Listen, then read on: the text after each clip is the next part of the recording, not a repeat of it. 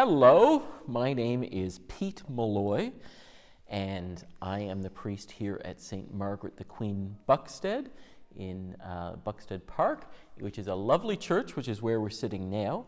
And I look forward to the day when this dreaded pandemic is over and I get to visit with you lovely children in your classes and to meet your teachers and to spend time and have a role in your school. But unfortunately at this point, we're kind of limited, as I suspect you know. I do know one of the students in your school. His name is? Simeon, and he is in year 4. And Simeon is my son. And so some of you have seen me at the school, usually with a dog named Molly, and when I go to pick up Simeon after school or drop him off in the morning. And Simeon is very pleased to be at Buxted Primary. He says he's made lots of nice friends. Is that true? Yeah. And he has a nice teacher. Yeah. Is that true? Okay, good. And you said the girls don't boss you around enough. Is that true? Please stop saying that. Do not. All right. In the interest of honesty, Simeon did not ask me to say that the girls don't boss him around enough. So no bossing around girls or boys or anything, right? All right, good. Now, I have been talking to your head, and she asked me if I would make some videos to help with your assemblies, because normally I would come to your school and lead some assemblies, and we could chat that way. Now, normally, it's a much easier thing because you get to talk to kids and you get to figure out what they're doing and help kind of work out if the things we're saying make sense to them by how they look, and if they look kind of glazed over or bored, then you think, okay, I need to take a different tack. But now I'm doing it by video, and that's why I asked my son Simeon to come, and he is representing all of you students. And Simeon says that everything I say is funny and smart. Never said that once in my life. Never. Never, ever once. All right. Never happened. And so I'm going to teach Simeon about justice, and I'm going to trust that you are able to figure out some things about justice as we go through. So the first thing we're going to talk about is, what is justice, Simeon? When someone does something wrong, that they pay for it. Yeah, that's a good way of putting it. When someone does something wrong, that they pay for it. And if they didn't pay for doing something wrong, would that be justice? No. No, that wouldn't be. We call that unjust. Teachers, you can pause here and tell your students if it's unjust or unjust. All right. One way of, and justice isn't just about punishing people for doing something wrong, but one way of saying it is it's the upholding of what is fair and just and right. So it's not just about punishing people, but it's also doing the right thing at different times. And so we're going to talk about justice. And the Bible has a verse about justice. I'm going to ask Simeon to read. Micah 6:8. He has told you, O man, what is good, and what does the Lord require of you? But just to do justice and to love kindness and to walk humbly with your God. Very good. So one thing we learn from the Bible is that justice is something that is required of us, that we are required to be people who uphold what is right and what is fair and what is just. And so in that way, we are to be like God, because God is just, and God is a God of justice. Another way of saying it is, God is a fair God, and God needs to be a fair God. I don't know if you have ever had the experience of your parents acting in an unfair fashion. Very, very, very 100%, 1,000,000% true with him. I don't know what happens in your home, but I will tell you that I was the youngest of 5 children, and my parents always favored my older sisters to me, and that was unfair.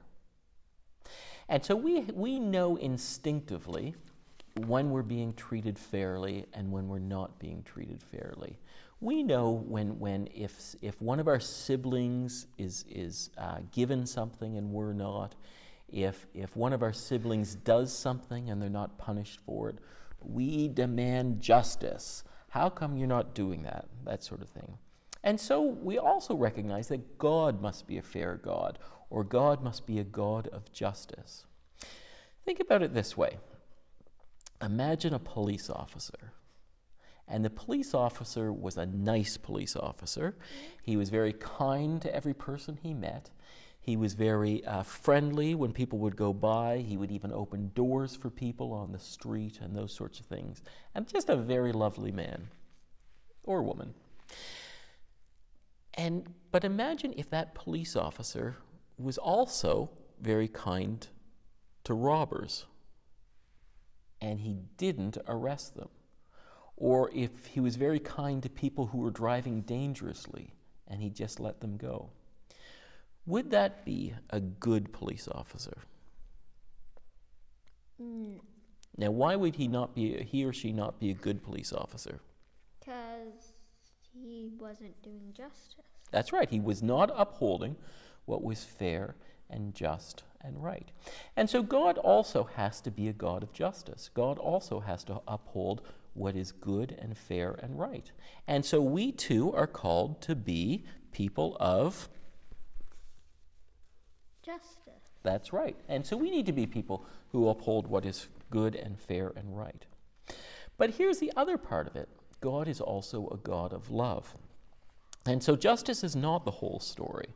So God must be a God who upholds what is right, but he is also a God who loves us and is able to forgive us. Now, one of the biggest problems that we have in terms of relationship to God and justice is that we are people who sometimes sin. And Simeon, do you remember a definition of sin I taught you a number of years ago? Sin is everything that we think badly, say badly, or and do badly. Yeah, anything that we think, say, or do that displeases God.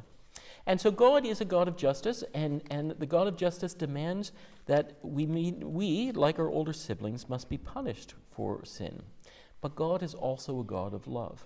And so his solution to this, I think, is the best example possible of justice and love mixed together. And that is his son, Jesus Christ. And so Jesus Christ came into the world so that he could take the punishment for our sins. Our sins still needed to be punished, but Jesus said, I will take the punishment for our sins. So God's justice is upheld in his son, Jesus Christ, and God's love is upheld in his son, Jesus Christ. There's another example we see of this with God's servant Abraham. God told Abraham that he would be the father of nations, and he set aside a great land for Abraham. And Abraham knew that this land was his, and he went with his nephew Lot, and as they reached the promised land, Abraham saw what rich lands there were, and he was there with his nephew Lot. And who got the first pick of the lands? Do you remember, Simeon? Lot. That's right. Also, the reason I know is because after you put me to bed, sometimes I go out into your room and read. I think we have another justice issue to discuss later on. All right. So Abraham knew that the lands belonged to him, but he was a loving person as well to his nephew Lot, and so he gave him the first choice. And so that's a way in which we can be people who are just but also generous. We can treat people generously. So think of it this way. God demands justice. God is a God of justice. Sit still, buddy. But he's also a God of love. And we too should be loving people and generous towards others, even when we think they are being unjust or unjust towards us. Simeon, will you read that verse again? Let's remember this verse and see what it tells us.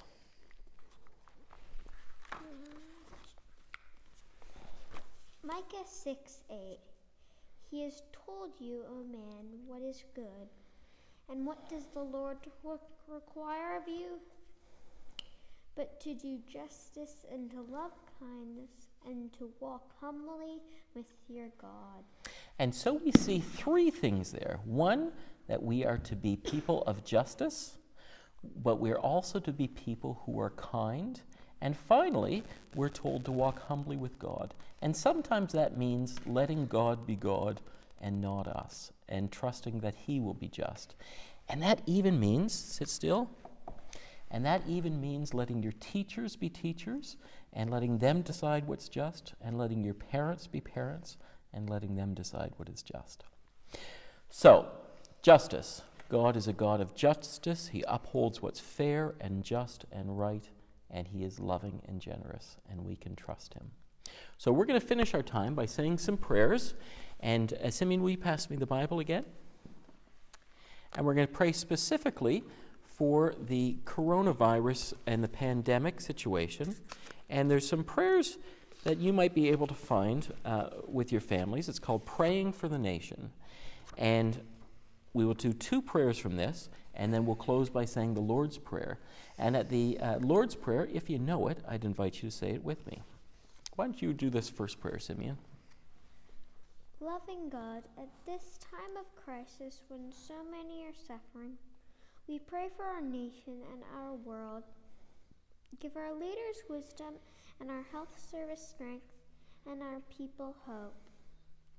Lead us through these parched and difficult days to the fresh springs of joy and comfort that we find in Jesus Christ our Lord.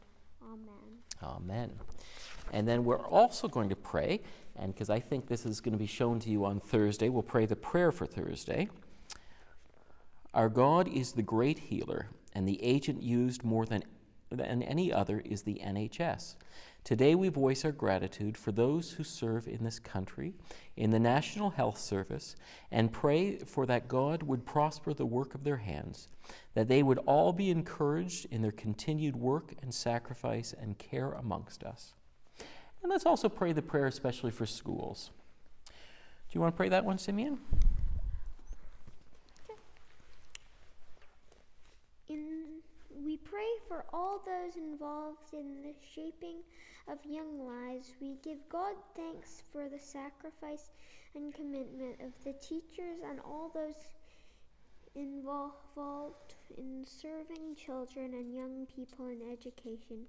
We pray that all might be nurtured and cared for, and that every needful resource would be made available, that lives can flourish even in these difficult times, that no one would be overlooked.